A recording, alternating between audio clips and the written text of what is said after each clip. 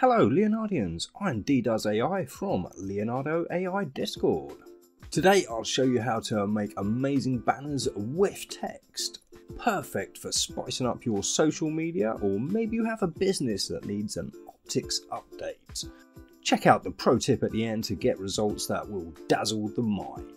First off, head to Leonardo.AI and click on image generation. Now make sure legacy mode is off. Select the Leonardo Phoenix preset. For this guide we'll use graphic design vector as the style preset, but you can use a style that works for you.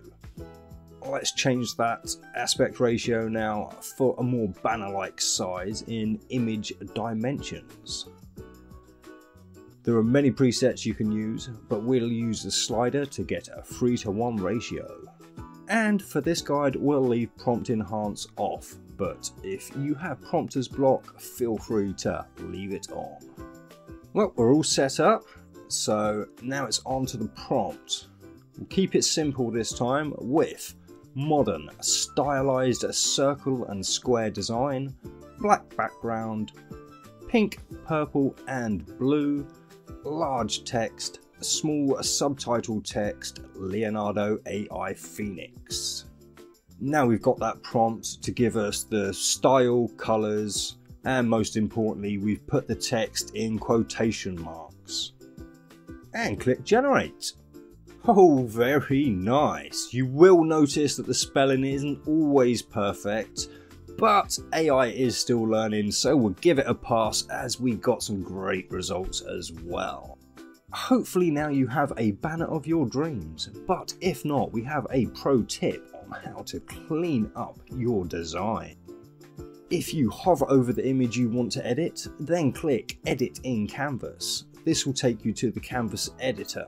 Here you can remove or add things to your taste. I want to remove these white lines and add the Leonardo logo. First off, make sure Outpaint is turned off. Then move the generation box over the area you want to change. Now click that erase tool.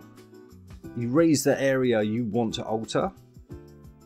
I prefer to tackle this one at a time, but some people will do the alterations all in one generation. The choice is yours. For the prompt I'll use just black background. Then click generate. I now have 4 image options to choose. Click and accept on the one you like the most and repeat for any other changes. Let's add the Leonardo.AI logo now. I want to add it twice, so I'll click on the upload image and grab it from my files, then repeat. We have our 2 logos now. Click the select tool and let's resize and move them to where we want them.